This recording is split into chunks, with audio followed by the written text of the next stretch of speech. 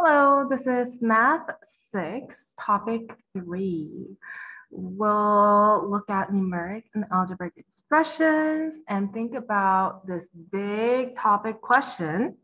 What are expressions and how can they be written and evaluated throughout the whole topic? In these topic lessons, we will question things like, what does a variable in the expression represent? How can expressions be rewritten without changing their values? Or how do the properties of operations apply to algebraic expressions? We do have 7 lessons in this topic and a lot of vocabularies covered in this topic. Algebraic expression, base, coefficient, composite number, equivalent expressions, evaluate, exponent, factor tree, greatest common factor, least common multiple, like terms, numerical expression, power, prime factorization, prime number, simplify, substitution term, and variable. You will look at this video later in 3 Acts Math Day, but you should be able to have seen the STEM project video, the intro video in class. Okay, let's go over some vocabulary before we get started with the topic. A blank is a rule that uses symbols to relate two or more quantities. This is going to be a formula. A formula is a rule. It's like an equation that uses symbols to relate two or more quantities. So usually you'll look at formulas that have relationship between 2 or 3 variables. The number 12 is a blank because it has more than 2 factors. The number 12 is a blank because it has more than 2 factors. It's a composite number. Composite means multiple. So if you have multiple numbers, we're talking about more than 2 factors, okay? That will make 12. We'll look at this, this definition in detail later in the lesson. A blank is a mathematical phrase that includes numbers and at least one operation. Is it numerical expression or a prime number? Prime number is an opposite. It's the opposite of composite number, actually.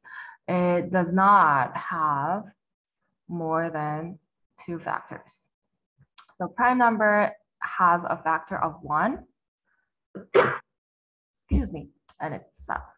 Okay, so blank, a numerical expression is a mathematical phrase that includes numbers and at least one operation.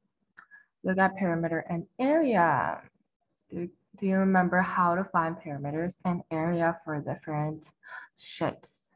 We have a square for number 4, rectangles in 5 and 6. Okay. Area, perimeter is all the sides. Length of all sides. Area is the area that's covered by the shape, right? So usually you're gonna, for rectangles, you're gonna multiply side times side. You can do side square for a square, or it could be length times width if it's a rectangle, okay? The perimeter, you have 13, 13, 13, 13, 4 sides. So 13 times 4, 52. Area, 13 times 13, 169. Okay, centimeter square for area. Okay, inches. Well, 21 inches for length, 5 inches for width. Perimeter, 21 times 2 plus 5 times 2, 52 inches. 21 times 2 plus 5 times 2. And that's 13 times 4. And then this is 13 times 13, which is 13 square. Area, 21 times 5 is 105 square inches. Number 6, perimeter, 15 plus 15 plus 9 plus 9.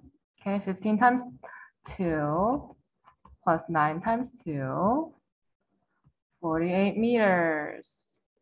Area, 15 times 9, 135 square meter. Okay. Writing the first 5 multiples of each number. So multiples mean you have to multiply this number. 8, the first 5 means you start with 0. Okay, 8 to the 0th power. So if you do not multiply 8, you're gonna start with 0. And then you have 8 times 1, which is 8. And then 8 times 2, 16. 8 times 3, 24. 8 times 4, 32. Okay, so that's how you find the first 5 multiples of the number. So finish 8, 9, 10, 11, 12. Come back when you're ready.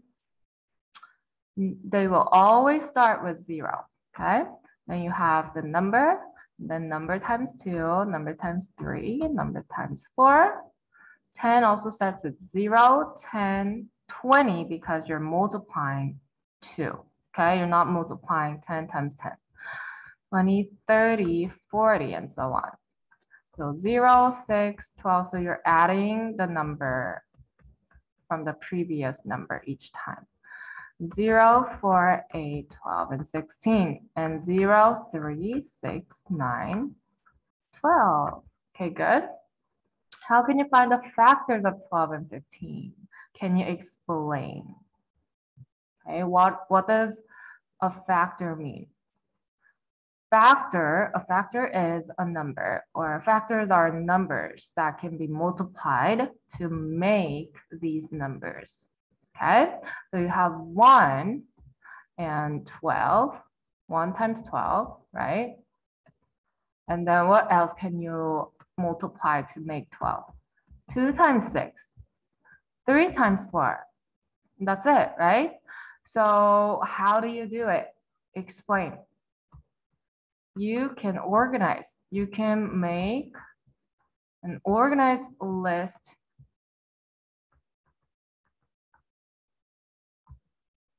of factor pairs, just like we did for 12. 1 times 15, what else?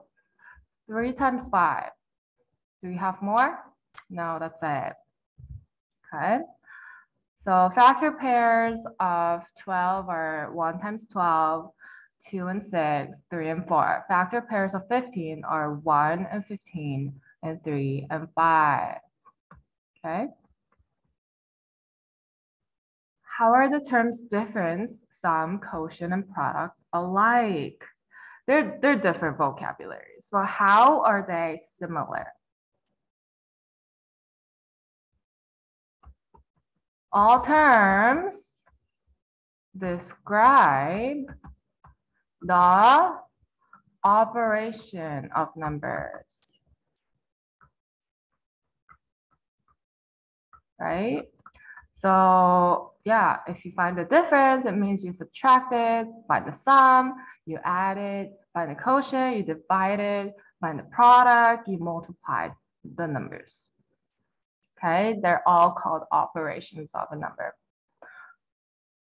Let's look at numeric expressions and algebraic expressions on the next page, okay? What are some numeric expressions and some algebraic expressions? And what are some things that could be both, okay? I'm going to give you some terms and phrases, and you will guess, or you will get the correct answer for, you will categorize numeric expressions, algebraic expressions, or both. Okay? What about numbers?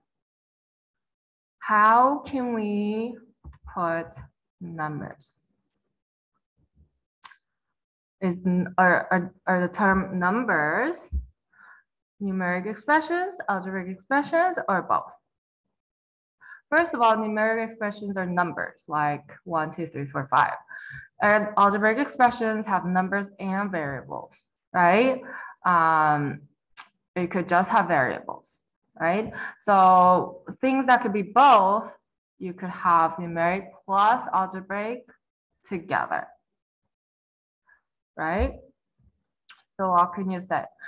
Numeric expressions include numbers.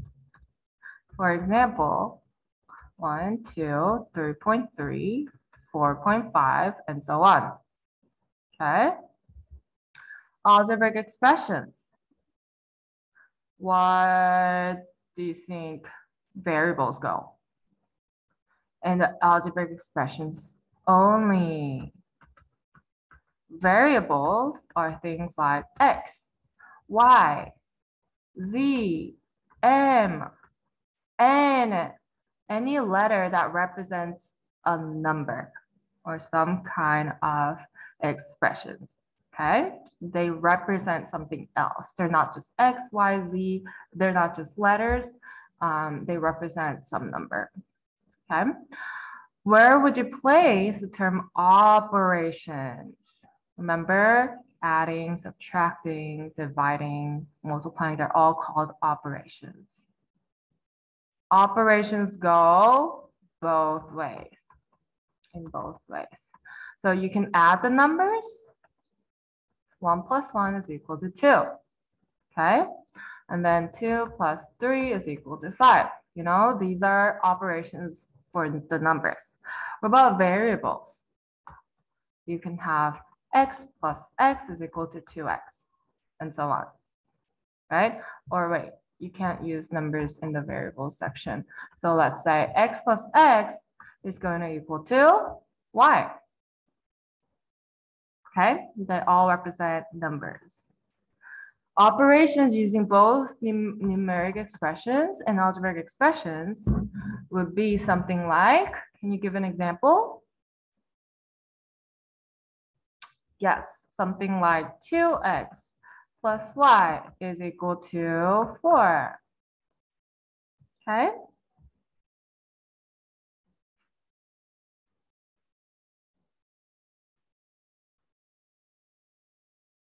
Okay, so when you scroll down, you have a box. Draw pictures to represent the terms and phrases in the overlap section of your diagram. So what could this overlapping section represent? Draw pictures.